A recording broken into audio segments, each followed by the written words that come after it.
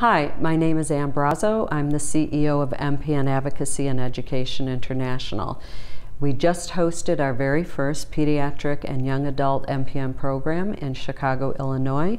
And although we had some parents and young adults speak at this event, we thought it would be very advantageous to those of you out there who just recently had a child diagnosed with an MPN, or you are a young adult who was just diagnosed with an MPN. And so we are going to interview some of those parents that were here today.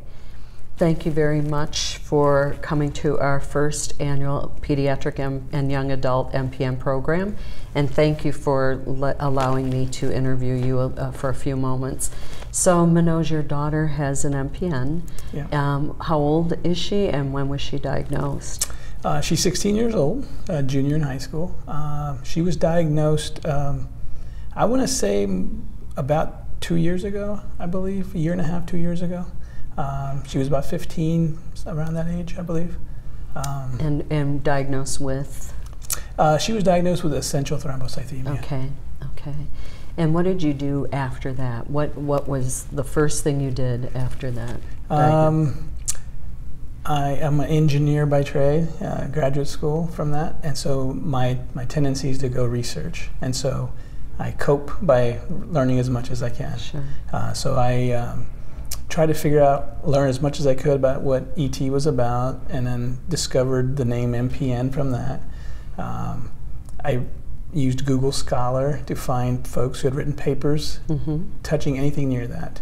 And I emailed all the authors and their emails, if I could find them, to ask them questions about what this is and how I can learn more about it, because I couldn't find public information that would teach it to me in an easy way. Sure. Even though there's some sites that have it as a high level, it wasn't very satisfying to read high level descriptions of a serious disease. Okay. Yeah. And so were you happy with your hematologist in your community? Did you feel like you were getting the advice and treatment that you needed as a parent with a young child with this disease?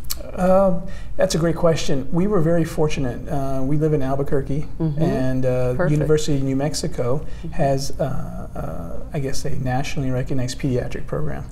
And so Dr. Winter, that's okay. Yeah, was our first pediatric hematologist, and he immediately took on the situation, admitted what he did not know.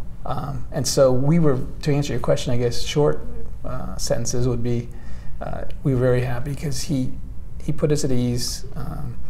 And he reached out to the community, even some of the folks that I had reached out to already. So I knew that he was reaching out, and he started attending some of these conferences to learn more about it. Good. And so he seemed to quickly get on top of the situation for my daughter. That is fantastic. And so we were very fortunate, by the way.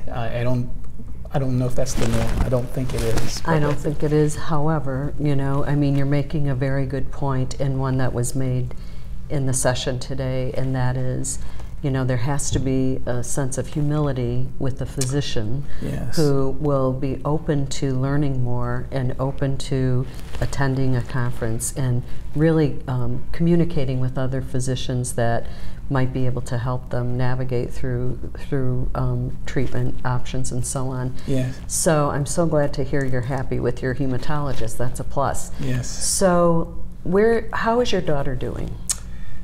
She's doing, I would say, very well. She didn't really show a lot of symptoms of the disease. So when we first took her in, it was related to her having issues with her stomach, like being nauseated when she did strenuous exercise. I believe, in hindsight, after talking to some specialists like Dr. Mesa, he stated that can actually occur with folks with ET.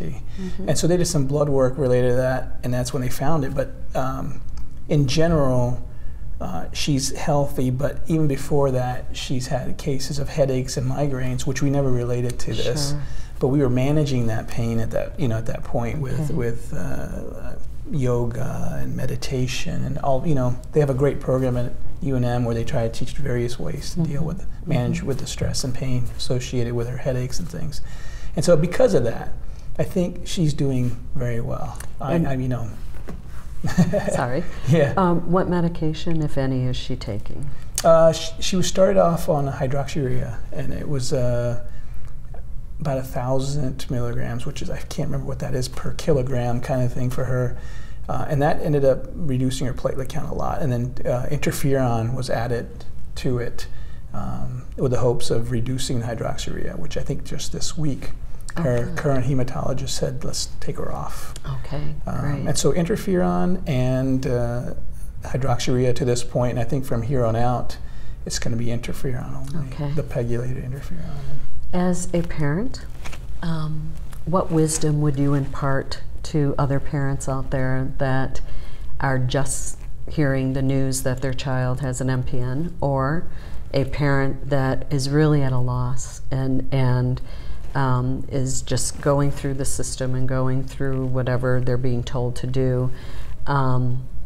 What 3 things would you say to that parent and to those parents? Okay, that's a great question.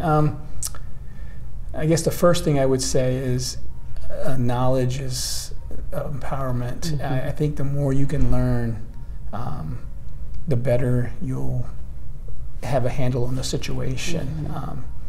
The second thing I would say related to that, though, is there's a lot of, you have to parse through a lot of knowledge. And with this kind of disease, there's a lot of information out there not meant for your eyes because it doesn't apply to your children's situation. It's meant for older folks. And sometimes parsing that technical data, I think, extremely challenging. And so you got to be careful of basically all the information. And I guess the point being for both of those is I think you have to take on the role of being the advocate for your kid, for your child. It's always, I have to admit, early on I was always looking for someone to take that from me and rely on that person so the stress levels would be reduced for me. But I did manage to deal with my stress and still keep that role. I think that's critical. And finding support, I think now with what you guys have set up, I think there's more easily findable, discoverable communication and support. I would take advantage of that. I would reach out to folks who've had it, the parents, attend this. This was wonderful, by the way. Thank you very much. It made me feel a lot better about hearing what's going on over there. It's a great support mechanism. So kind of in those 3 things probably. We do a lot of outreach with hematologists, and we have that new little booklet for pediatric MPN docs to give out to their patients and parents. But we also want to really start a solid, formal network. And so it's totally optional, and we hope to make that a very private, with the consultation of hematologists that specialize with pediatric MPN and young adults. Would you rate that as something very important in the grander scheme of things? Absolutely. Okay. Because I think the work I've done personally in the last several years, where you hear that your child's the only one with the issue and there's not a lot of literature on children having this disease, and the data that it's taken me that long to obtain, now I think for folks, if they can get that information in a shorter period of time, I think that's wonderful. Finding the support community, finding connections to folks who specialize in it, I think making that easier, accessible for everyone, I think is great. That's a no-brainer in my opinion.